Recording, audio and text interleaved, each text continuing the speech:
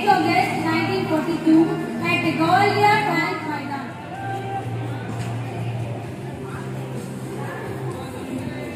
Non-violence.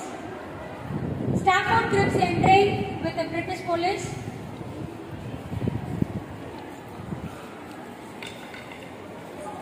Cripps to Gandhiji. Gandhiji, please support us in Second World War.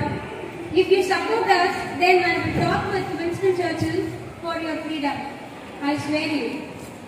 Gandhiji, no, Mr. Cripps, we were very sorry.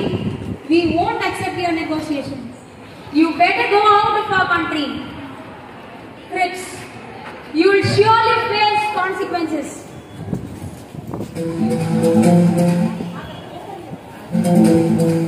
Scene 2. After this meeting, Stafford Cripps negotiation was not held by Gandhiji. It's not taken over by Gandhiji. So Gandhiji held a meeting. Listen to me. So Gandhiji decided to take Gandhi's life in Quit India movement. Okay, so please children, all of you hear what Gandhiji is saying in Indian National Congress. Okay, so this is the most important speech of Gandhiji in his whole life. Okay, yes, Gandhiji.